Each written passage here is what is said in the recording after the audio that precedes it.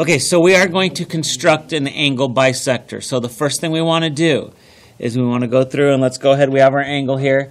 Let's label a point on here, and we will label this vertex right there.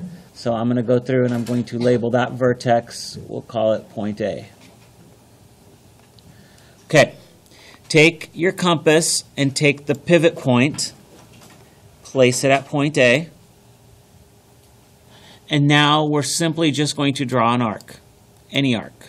It doesn't matter what your radius is on your compass. So you could have chosen any radius.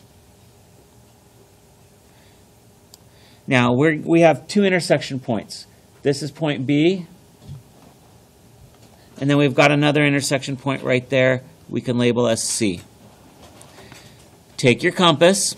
And it doesn't matter if you change the radius at this point. It doesn't really matter. Just keep it the same. So we'll take our pivot point first and place it at point B. And I'm going to draw an arc somewhere around here.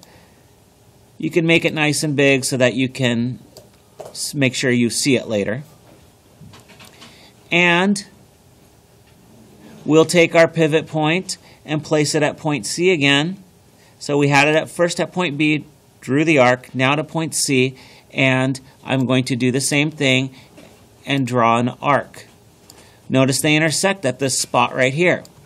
Let's go ahead and label this point. We'll just call it X for the intersection point. And basically, you're pretty much done. Now, use your straight edge and connect point A to point X. So we will take this and connect point A